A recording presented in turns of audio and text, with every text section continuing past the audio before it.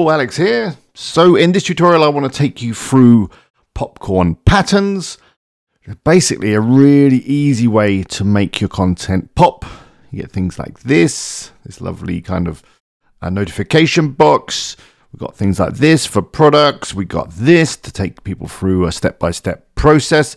So yeah, I'm going to put a post together basically using all of them in this video so you can see how they work. And then you can start to use them within your content. So let's get started. Let's create a new post. So let's call this post popcorn theme patterns. It's a good name for it. Let's set a featured image. I do have one handy. So let's upload it.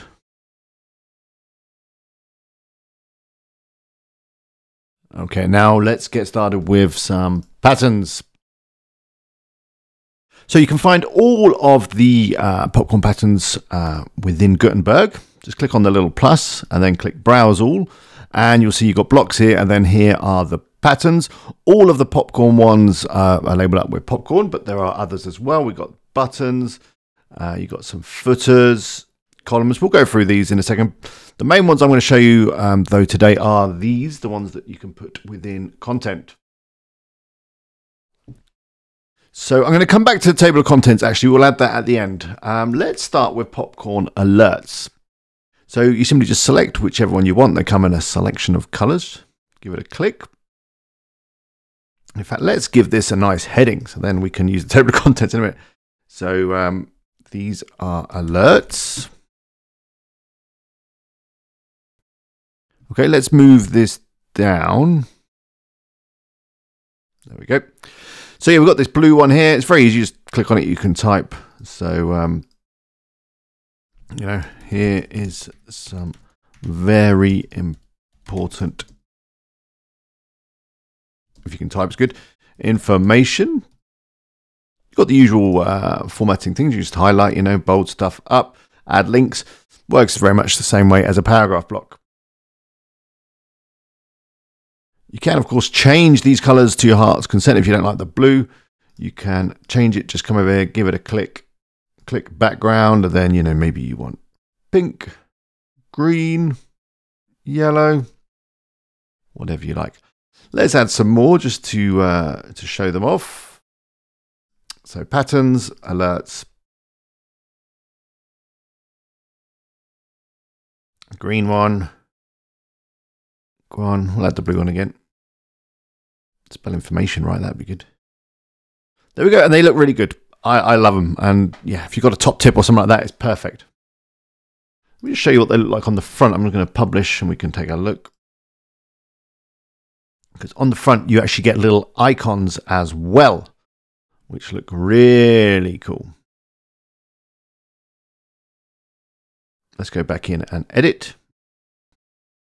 Okay, let me show you some more patterns. The next thing I want to show you is, go back into patterns, is the product boxes, because these are a great way to show off any products, maybe from Amazon, that kind of thing, or some other affiliate program you're promoting. So let's start with this one, which is just like a single product box. I'm going to add a little heading in here, though, just to break things up. Okay, so again, you just click, you can edit as you like. So, you know, change the heading here, just type, maybe this is the 2022. And, you know, click on the buttons, you can add your links, just click on the chain. So let me show you exactly how this would work with a real life Amazon product. Let me just head over to Amazon and get a nice popcorn machine.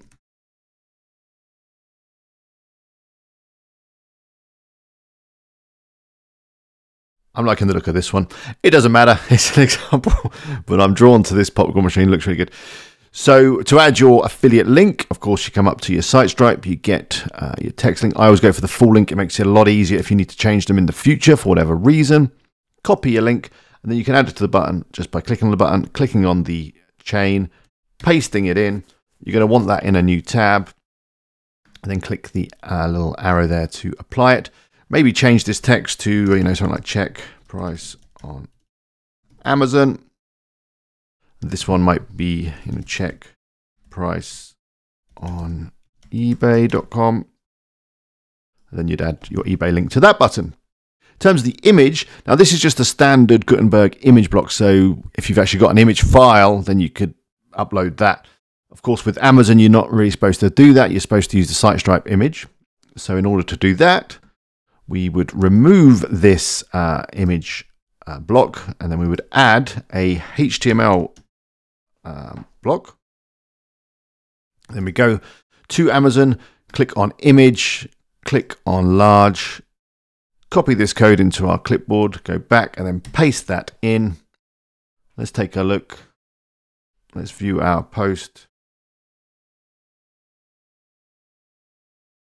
There it is. That's fully compliant now with Amazon.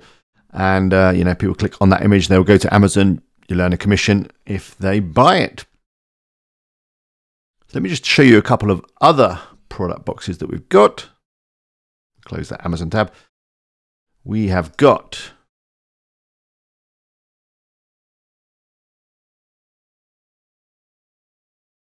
basically the same, but in different colors.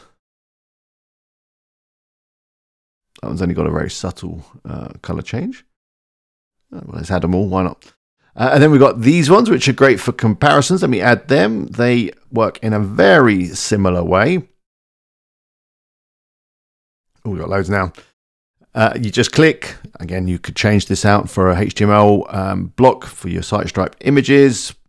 Got these ones where you got free next to each other. Great for comparing stuff. And basically, you don't need things like AAWP if you're doing it this way. Now, of course, it's not using the Amazon API. It won't update anything automatically, but it's still really good. And I think they look fantastic. Phil's done a fantastic job putting these together. So that's the product boxes.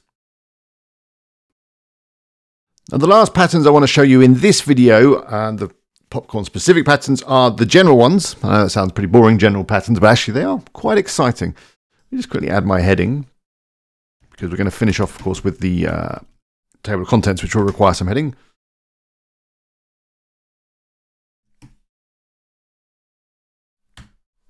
Okay.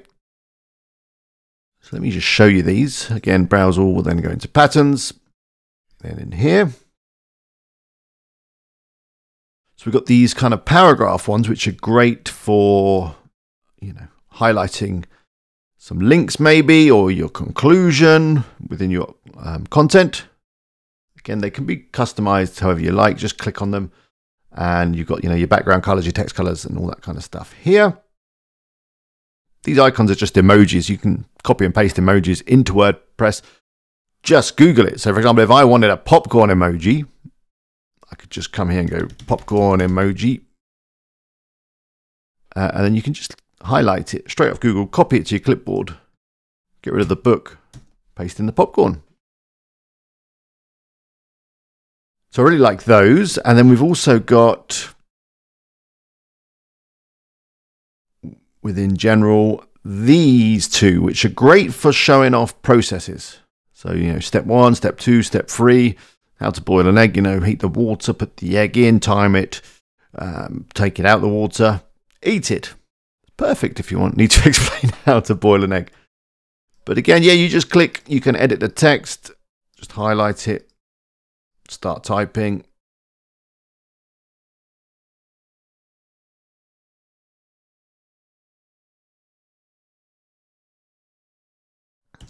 Step 1, it's a great place to start.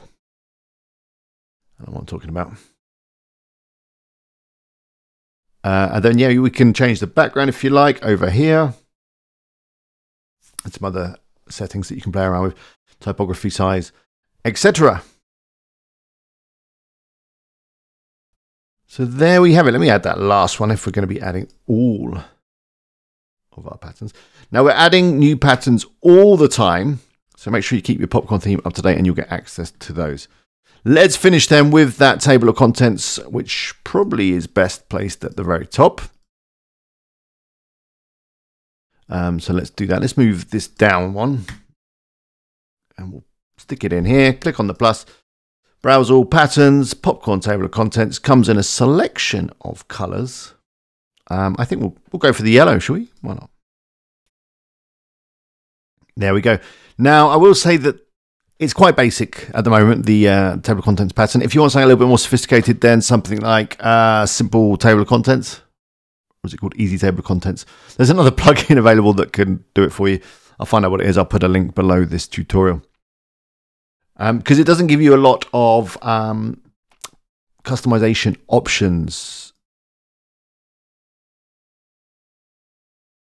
You see, it's using all of the headers, including the ones within the product boxes, which is maybe not ideal. However, you can edit it. If you convert it to a static list, say I only want, my main headings. I don't want this product stuff. I can just literally, highlight. Just take it out with a little delete. Get rid of this. Take it all out.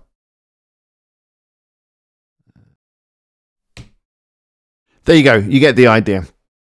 So there's popcorn theme patterns. Have fun playing around with them, and I'm sure you're going to get your content looking absolutely fantastic. Good luck with your sites.